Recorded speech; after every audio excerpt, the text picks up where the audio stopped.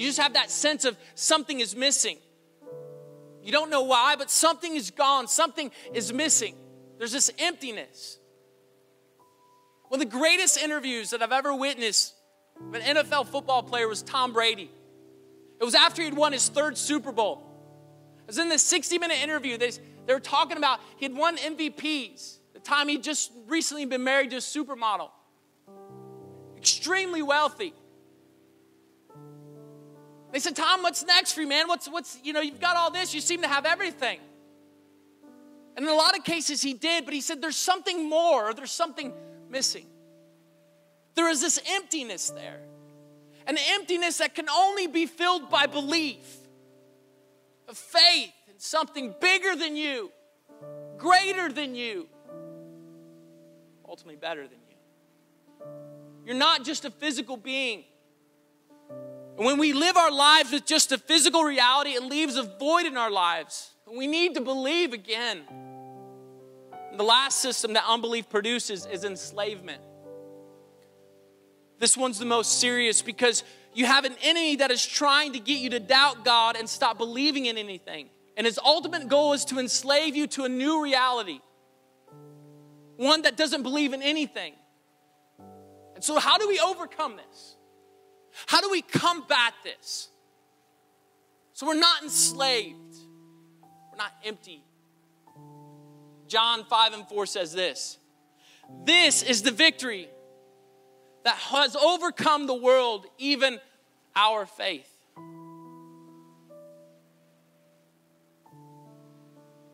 It's my hope for you today. My hope is that you would believe again, not in Santa, but in God. That you would have faith and trust in Him. He's bigger than anything you're facing. And everything that you're going through. You know why Buddy the Elf believed in Santa? It's because he had met him. He knew him. And because of that, you couldn't keep Buddy from believing in him. You know why I believe in God? Because I have a personal relationship with Him. I've experienced God in so many ways. I shouldn't be standing on this stage today. I shouldn't have children of my own today. You've experienced God. Some of you are so addicted to things that you shouldn't be strung out. You shouldn't even be here today. But something stepped in. A faith or belief in something bigger than your situation pulled you out of that. Some of you are sitting here today and you're married still. God put that back together. You forgave somebody. God allowed you to do that, to look beyond their problems, to be able to see hope in them. I encourage you today to believe again. Believe in what God can do in you. Believe in what God can do around you. Believe again, because if we can get stuck in all these questions of why and the reality of this world, it just fills us with emptiness. We become enslaved to it. I don't want to do that. I'm going to trust in the Word of God. I'm going to have faith, belief. I've seen it work too many times not to. Buddy believed in Santa because he knew him. Today, I hope you get to know God. I hope you find Him today in the simple story of this movie or the scriptures we shared today or in this season of Christmas. God so loved the world that He gave His one and only Son. While we were still sinners, Christ died for every one of us. Gave His life, redeemed us. Today, the greatest gift was His life for yours. Jesus didn't just die for you, He dies as you. Bow your heads with me this morning. This morning, I'm going to give you an opportunity. Give you an opportunity to say yes to Jesus. Maybe your life, you've said yes to a lot of things, but you've never said yes to Jesus.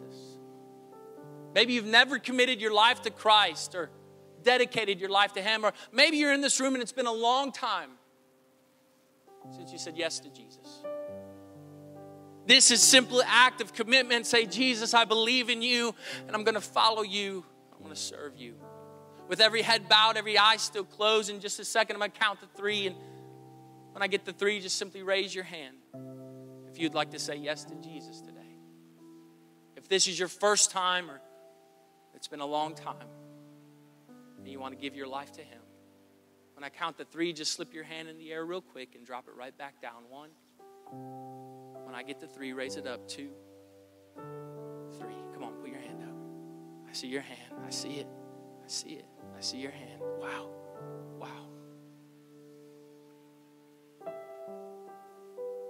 In just a minute, I want to do something else.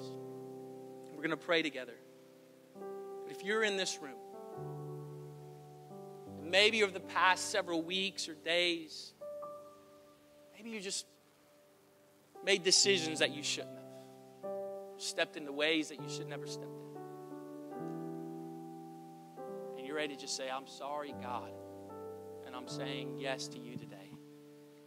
If that's you, if you're ready to rededicate your life, just throw your hand up right now. Come on. I'm not even counting. Just throw your hand up. There it is. Wow.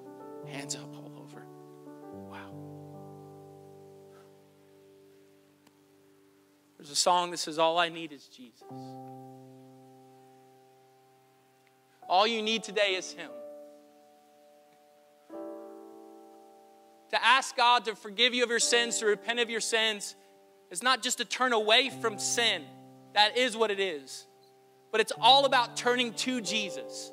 We get that wrong. We say repentance is I'm going to turn away from sin. No, it's more about who you're turning to than what you're turning from. Because we can turn to a lot of ways, but if we're not turning to Him, then we're never going to be where we need to be. So this morning, it's about turning to Him. In every area of our life, turn to Him. All over this room, pray out loud. Pray this prayer with me. Repeat it after me. Heavenly Father, I realize today that I'm a sinner and I need a Savior. Today, I believe in you, Jesus. I confess with my mouth and I believe in my heart that Jesus Christ is Lord and God raised Him from the dead. Today, I will walk in His ways. In Jesus' name. Amen. Come on, clap your hands. Stand with me this morning. Justin and Danielle and the band are coming back to sing one more song.